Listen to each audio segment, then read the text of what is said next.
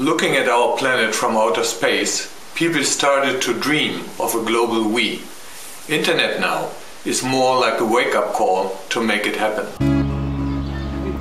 There must be another way. How do we create peace in this world? We can only create it if we begin with ourselves, and we share that, and that's the we.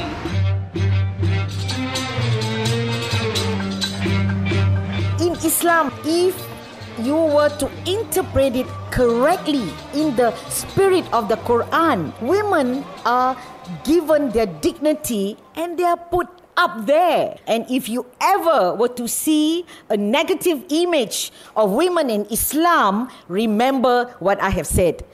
Religions don't oppress women. It's people who do that.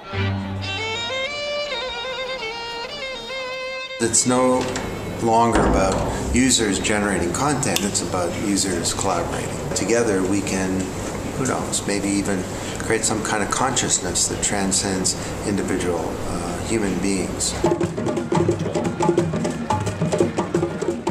For me, we is what inspires and empowers us individually to act collectively.